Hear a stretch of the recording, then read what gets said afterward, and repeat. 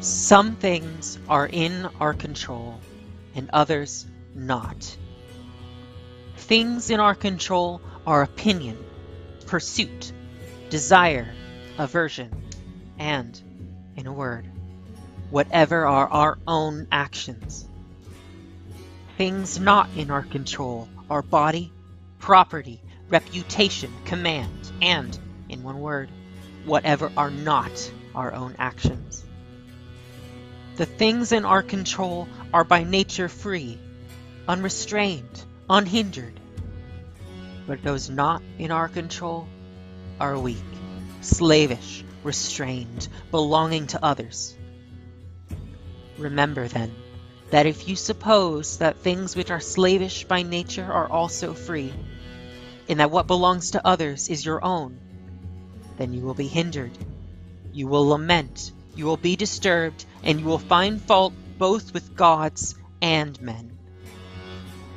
But if you suppose that only to be your own, which is your own, and what belongs to others, such as it really is, then no one will ever compel you or restrain you.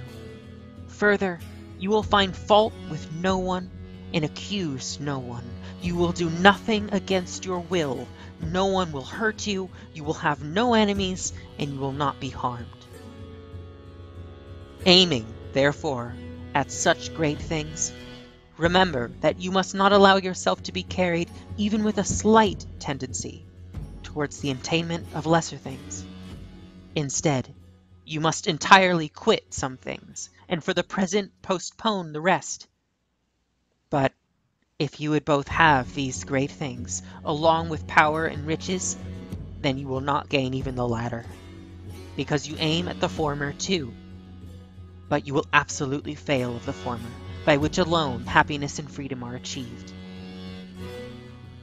Work, therefore, to be able to say to every harsh appearance, "You are but an appearance, and not absolutely the thing you appear to be."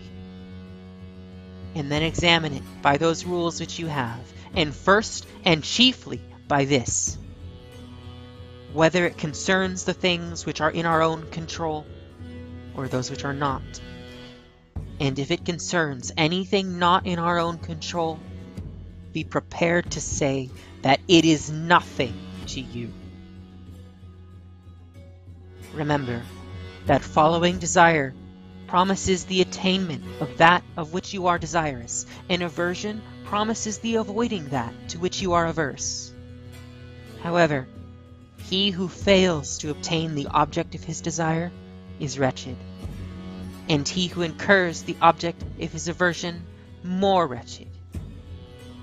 If, then, you confine your aversion to those objects only which are contrary to the natural use of your faculties, which you have in your own control, you will never incur anything to which you are averse.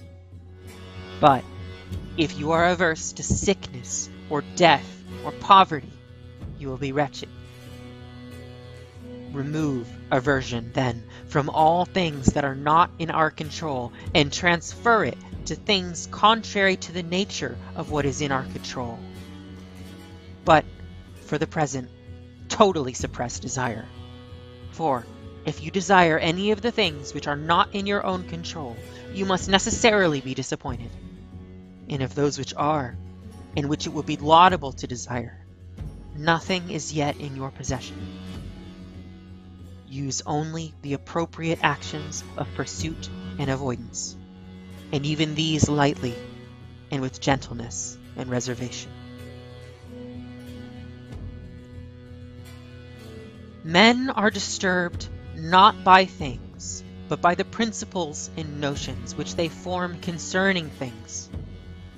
Death, for instance, is not terrible, else it would have appeared so to Socrates. But the terror consists in our notion of death, that it is terrible. When, therefore, we are hindered, or disturbed, or grieved, let us never attribute it to others, but to ourselves, that is, to our own principles. An uninstructed person will lay the fault of his own bad condition upon others. Someone just starting instruction will lay the fault on himself. Someone who is perfectly instructed will place blame neither on others nor on himself. Consider when, on a voyage, your ship is anchored. If you go on shore to get water, you may along the way amuse yourself with picking up a shellfish or an onion. However, your thoughts and continual attention ought to be bent towards the ship, waiting for the captain to call on board. You must then immediately leave all these things.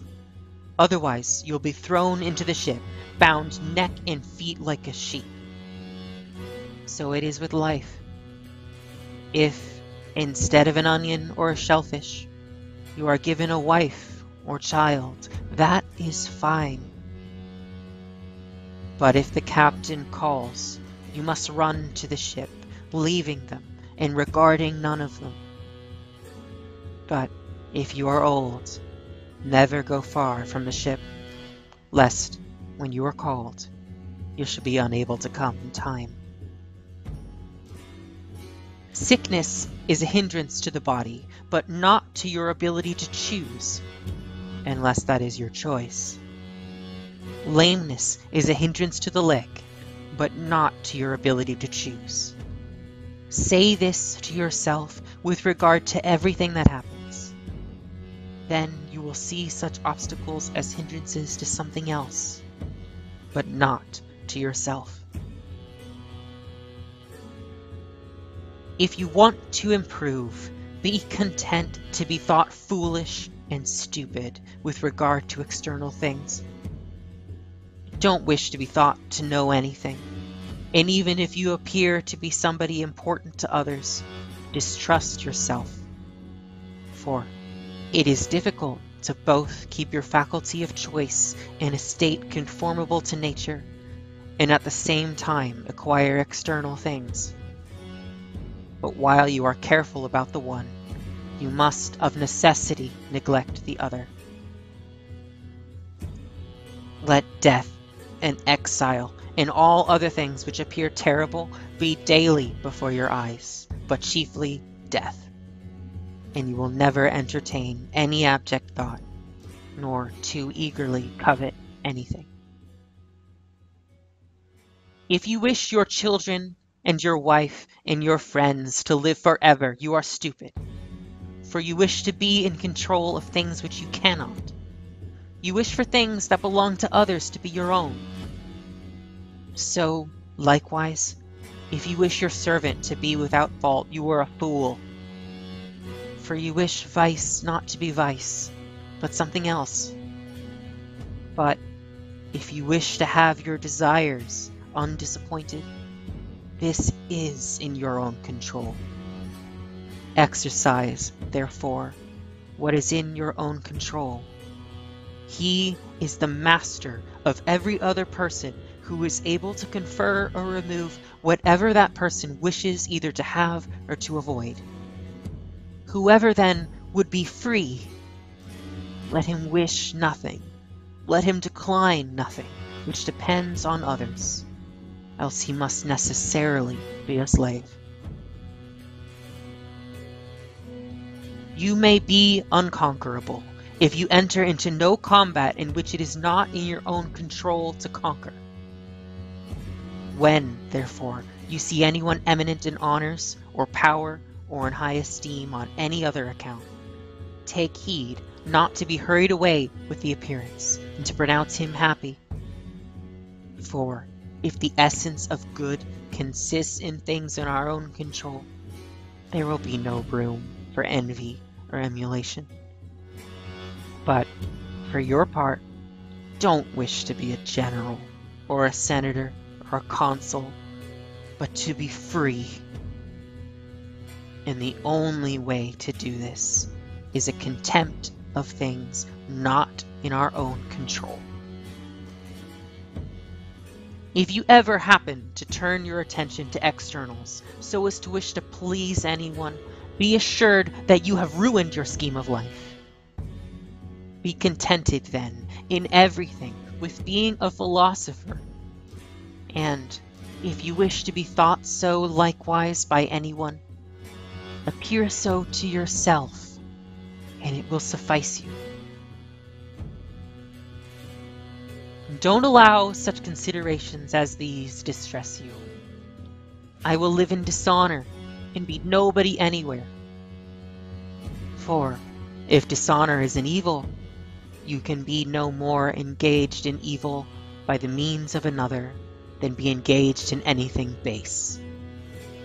Is it any business of yours, then, to get power, or to be admitted to an entertainment? By no means. How then, after all, is this a dishonor? And how is it true that you will be nobody anywhere, when you ought to be somebody in those things only which are in your own control, in which you may be of the greatest consequence? But my friends will be unassisted. What do you mean by unassisted? They will not have money from you, nor will you make them Roman citizens. Who told you, then, that these are among the things in our own control and not the affair of others? And who can give to another the things which he has not himself? Well, but get them then, that we too may have a share. If I can get them with the preservation of my own honor and fidelity and greatness of mind, show me the way, and I will get them. But if you require me to lose my own proper good, that you may gain what is not good, consider how inequitable and foolish you are. Besides, which would you rather have, a sum of money or a friend of fidelity and honor? Rather assist me then to gain this character than require me to do those things by which I may lose it. Well, but my country, say you, as far as depends on me, will be unassisted. Here again, what assistance is this you mean? It will not have porticos, nor baths of your providing. And what signifies that? Why, neither does a smith provide it with shoes. It is enough if everyone fully performs his own proper business. And were you to supply it with another citizen of honor and fidelity, would not he be of use of it? Yes. Therefore, neither are you yourself useful to it. Useless to it. What place, then, say you, will I hold in the state? Whatever you can hold with the preservation of your fidelity and honor. But if, by desiring to be useful to that, you lose these, of what use can you be to your country when you are become faithless and void of shame? If you are struck by the appearance of any promised pleasure, guard yourself against being hurried away by it. But let the affair await your leisure, and procure yourself some delay. Then bring to your mind both points of time, that in which you will enjoy the pleasure, and that in which you will repent and reproach yourself after you have enjoyed it. And set before you, in opposition to these, how you will be glad and applaud yourself if you abstain. And even though it should appear to you a seasonable gratification, take heed that its enticing and agreeable and attractive force may not subdue you. But set in opposition to this, how much better it is to be conscious of having gained so great a victory. It is a mark of want of genius to spend much time in things relating to the body, as to be long in our exercises, in eating and drinking, and in the discharge of other animal functions. These should be done incidentally and slightly, and our whole attention be engaged in the care of the understanding. When any person harms you, or speaks badly of you, remember that he acts or speaks from a supposition of its being his duty. Now, it is not possible that he should follow what appears right to you, but what appears so to himself. Therefore, if he judges from a wrong appearance, he is the person hurt, since he too is the person deceived. For if anyone should suppose a true proposition to be false, the proposition is not hurt, but he who is deceived about it. Setting out then from these principles, you will meekly bear a person who reviles you. For you will say upon every occasion, "It seemed so to him." Everything has two handles, the one by which it may be carried, the other by which it cannot. If your brother acts unjustly, don't lay hold on the action by the handle of his injustice, for by that it cannot be carried, but by the opposite, that he is your brother, that he was brought up with you, and thus you will lay hold on it as it is to be carried.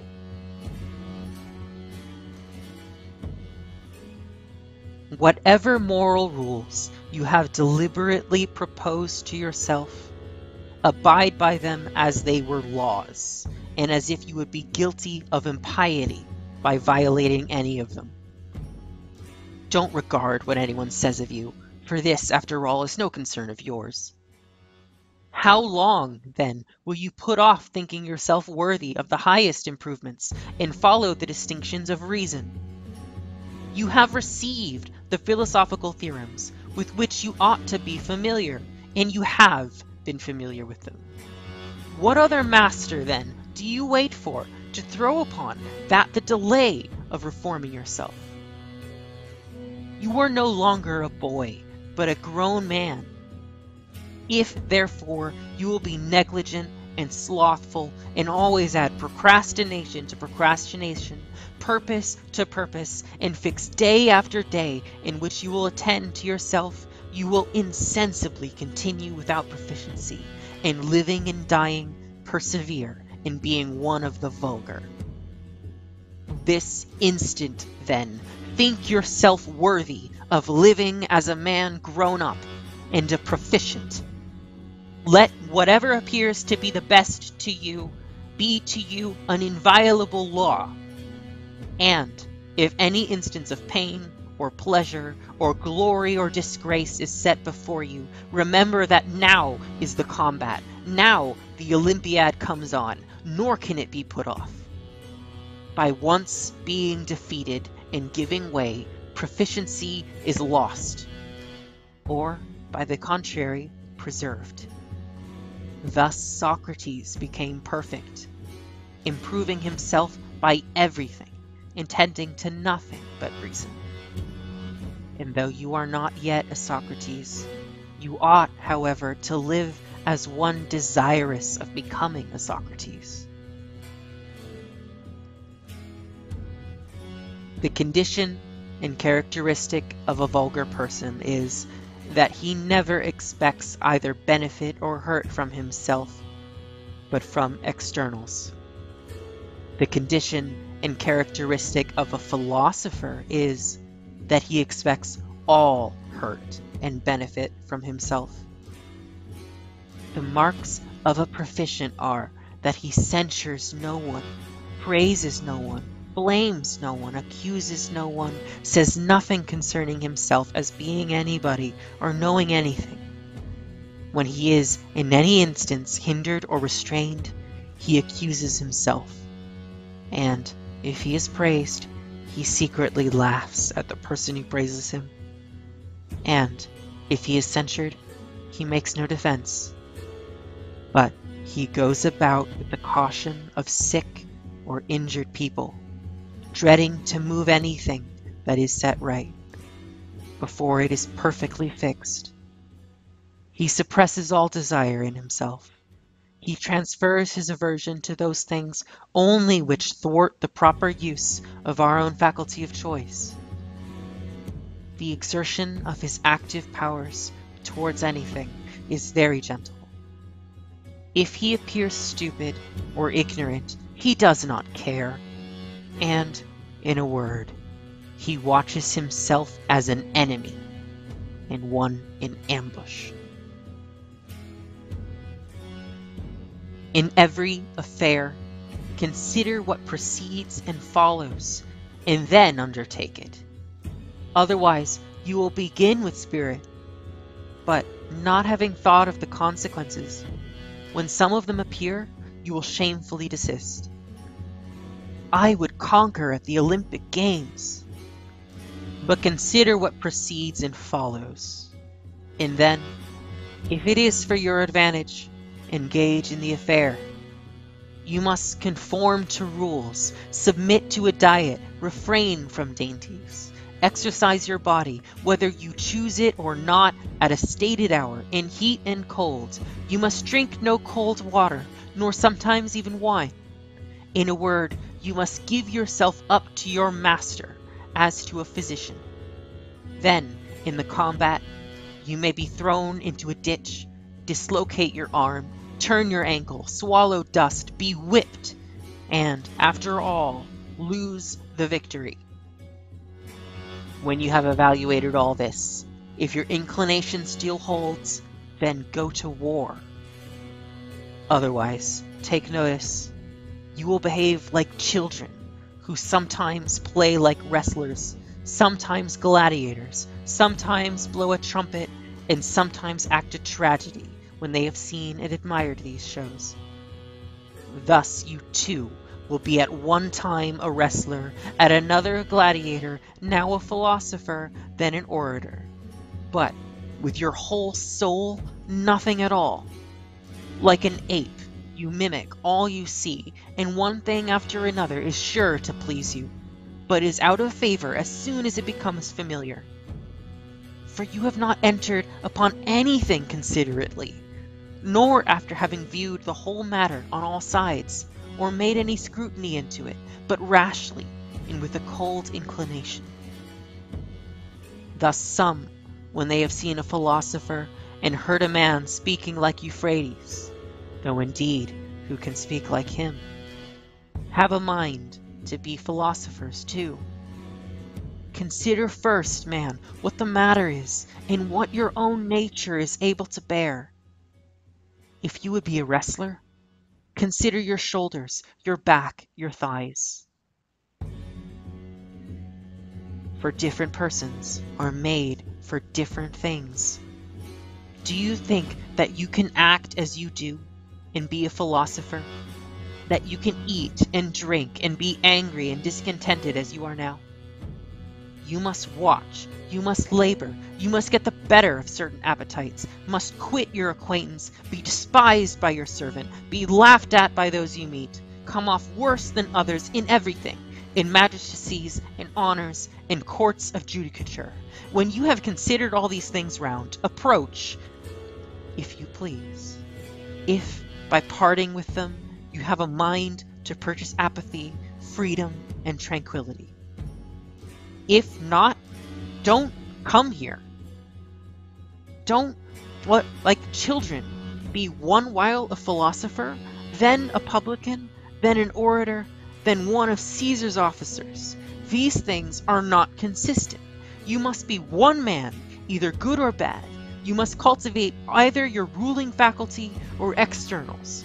You must apply yourself either to things within or without you. That is, be either a philosopher or one of the vulgar.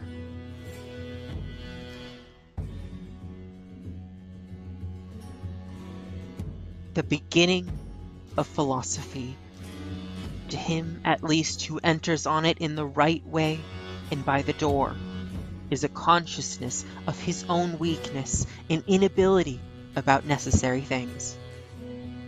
For we come into the world with no natural notion of a right-angled triangle, or of a diesis, or of a half-tone. But we learn each of these things by a certain transmission according to art. And for this reason those who do not know them do not think that they know them. but as to good and evil, and beautiful and ugly, and becoming and unbecoming, and happiness and misfortune, and proper and improper, and what we ought to do and what we ought not to do, whoever came into the world without having an innate idea of them. Wherefore we all use these names, and we endeavor to fit the preconceptions to the several cases thus: he has done well, he has not done well, he has done as he ought, not as he ought, he has been unfortunate, has been fortunate, he is unjust, he is just. Who does not use these names? Who among us defers the use of them till he has learned them, as he defers the use of the words about lines or sounds? And the cause of this is that we come into the world already taught, as it were, by nature some things on this matter. And proceeding from these, we have added to them self-conceit. For why, a man says, do I not know the beautiful and the ugly? Have I not the notion of it? You have. Do I not adapt it to particulars? You do. Do I not then adapt it properly? In that lies the whole question, and conceit is added here.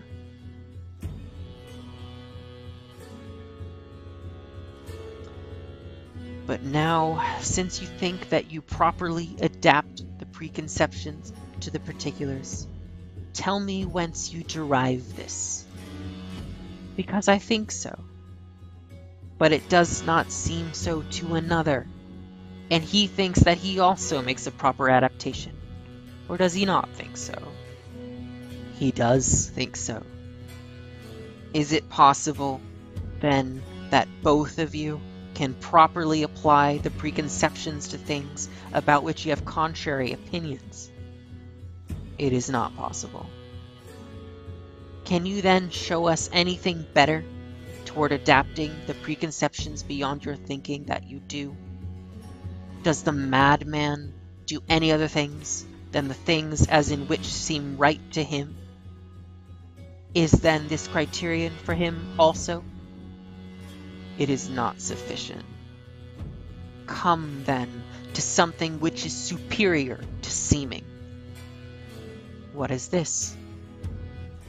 Observe, this is the beginning of philosophy, a perception of the disagreement of men with one another, and an inquiry into the cause of the disagreement, and a condemnation and distrust of that which only seems, and a certain investigation of that which seems, whether it seems rightly, and a discovery of some rule, as we have discovered a balance in the determination of weights, and a carpenter's rule in the case of straight and crooked things. This is the beginning of philosophy. Must we say that all things are right which seem so to all? And how is it possible that contradictions can be right? Not all, then, but all which seem to us to be right. How more to you than those which seem right to the Syrians? Why more than what seem right to the Egyptians?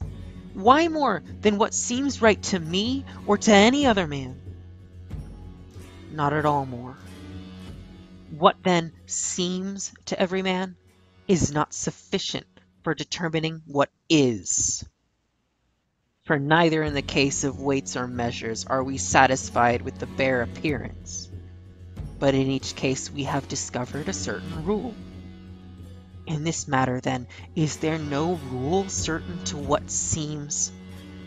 And how is it possible that the most necessary things among men should have no sign and be incapable of being discovered?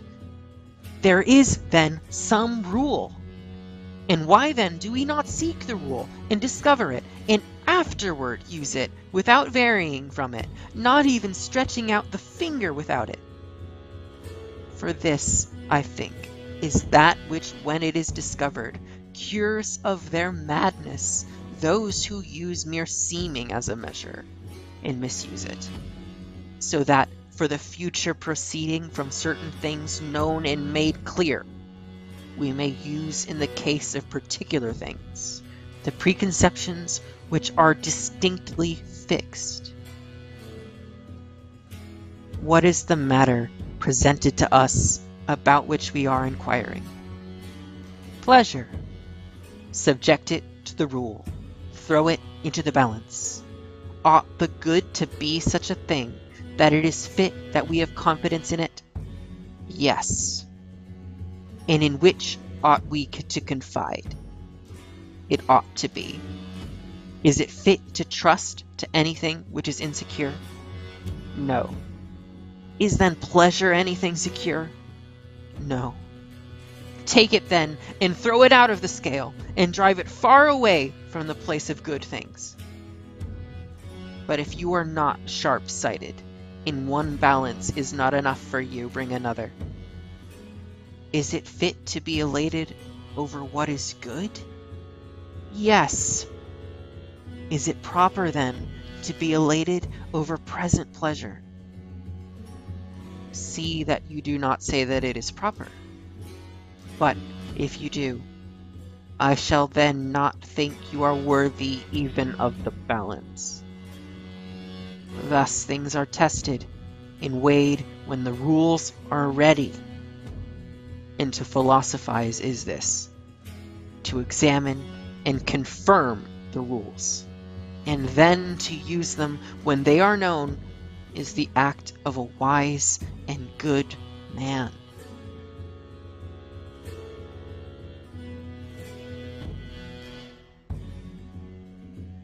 When I see a man anxious, I say, what does this man want?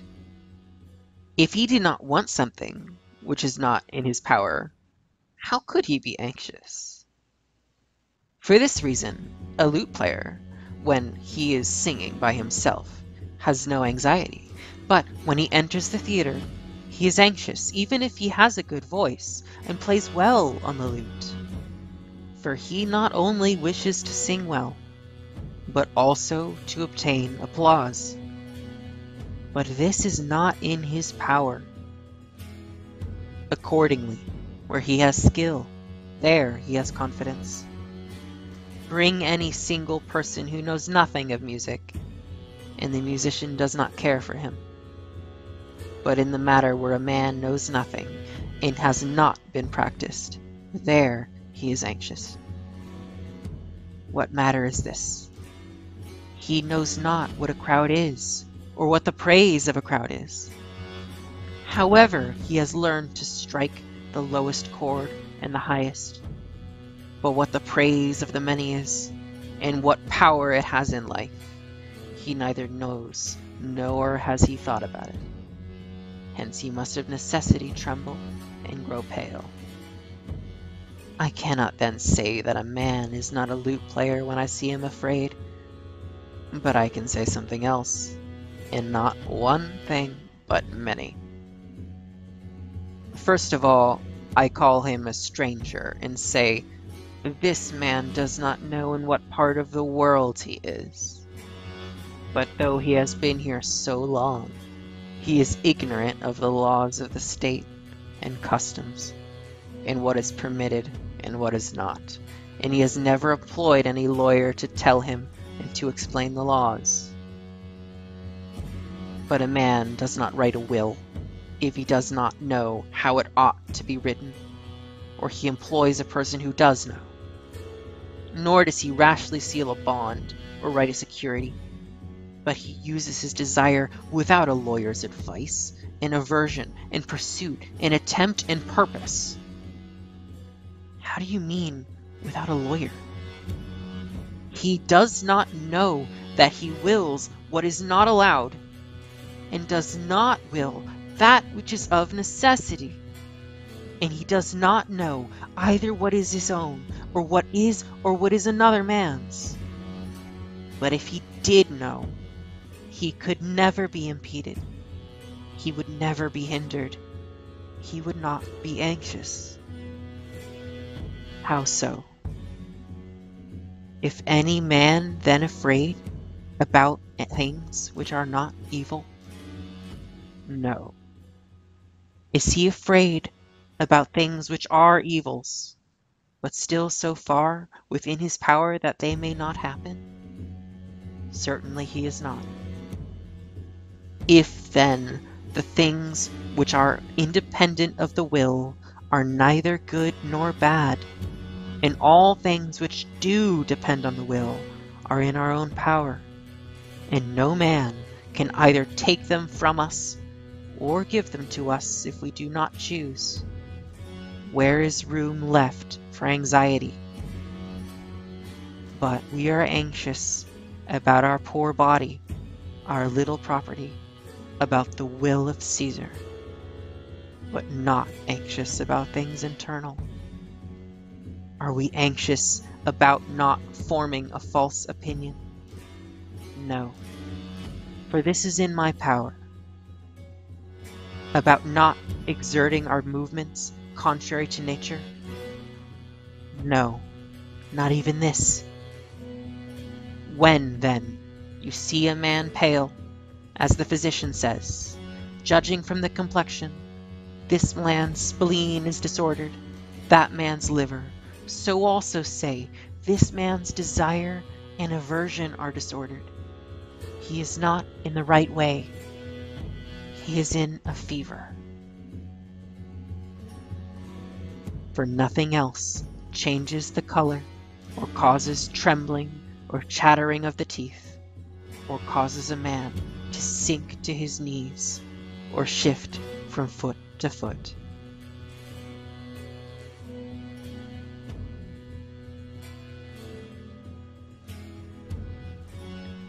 When some persons have heard these words, that a man ought to be constant, and that the will is naturally free and not subject to compulsion, but that all other things are subject to hindrance, to slavery, and are in the power of others, they suppose that they ought without deviation to abide by everything which they have determined. But in the first place, that which has been determined ought to be sound. I require tone in the body, but such as exists in a healthy body, in an athletic body. But if it is plain to me that you have the tone of a frenzied man, and you boast of it, I shall say to you, man, seek the physician. This is not tone, but the opposite. In a different way, something of the same kind is felt by those who listen to these discourses in a wrong manner, which was the case with one of my companions who for no reason resolved to starve himself to death.